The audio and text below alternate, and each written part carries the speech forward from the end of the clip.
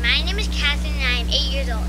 I am going to show the children in the audience how to build a Balsa Wood Bridge that can win an international contest. And I'm Sabrina. I'm going to teach the adults in the audience the physics behind the bridge. We hope you enjoy the video. An arch bridge works by taking the load placed on top of it and pushing it out to the edge of a valley. This pushing action is called compression. Unfortunately, if there are no ones to push against, well, the bridge will fall. But no real bunnies were hurt in the filming of this scene. These bunnies were just stunt doubles. A suspension bridge works by pulling on either end of the valley that it's located on. There is only one compression member in this suspension bridge. That's the green pole in the middle. All the rest of the members are tension members. That would include the white string that's holding all the little poles and the little poles that are holding up all the little babies. If there are no ones to pull against, then the bridge will fail. Because we do not want to injure the babies, we are gently going to lower them to the surface by easing the tension on one end. Dr. Bear is on hand in case there is an accident. The last type of bridge we showed you worked like a swing. This type of bridge works like two teeter-totters, this one and this one. It takes the weight placed on top of it, which is Mr. Bunny, and evens that out with weights placed on each end, which are the kitties. This type of bridge is called a cantilever bridge. Now I'll show you a model. This is a model of a cantilever bridge.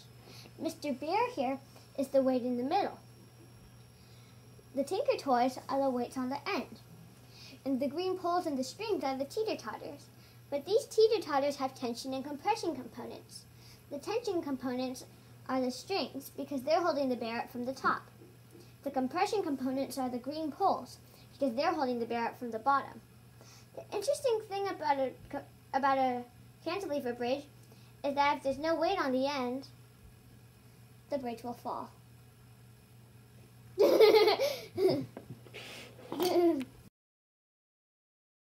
A beam bridge is easily the oldest type of bridge around. It's simply a piece of wood that goes from one side of a valley to another. On our beam bridge, which is on our tester, you can see we have placed a pressure plate, a 5-pound weight, and our family of animals. The pressure plate and the 5-pound weight is causing the bridge to sag. When the bridge sags, the pressure plate only touches the bridge in two places, here and here.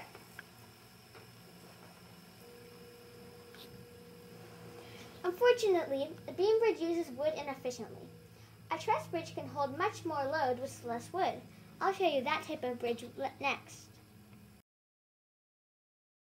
The last type of bridge I'm going to show you is called a truss bridge.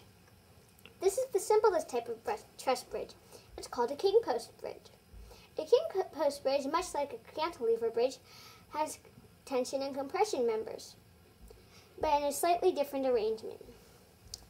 The two green poles are in compression because when you put weight on the king post bridge, they may buckle.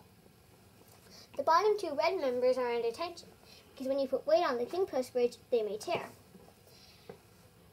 The nice thing about a king post bridge is that you can just keep adding the simple design over and over again, making the bridge any length you want.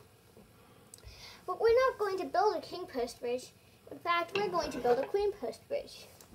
We started out with a truss bridge that looked much like this, but we realized that the trusses weighed too much, so we took them out and ended up with a queen post bridge.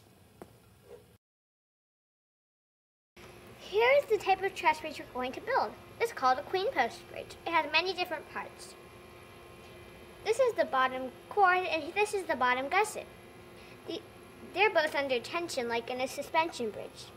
The function of the bottom gusset is to hold together all the bottom joints.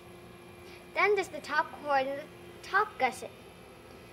The top cord and the top gusset are on compression, but so are these end posts here, and they're all under compression like an arch bridge. These are the vertical hips. They have no pressure under them at all. They just keep the bridge stiff.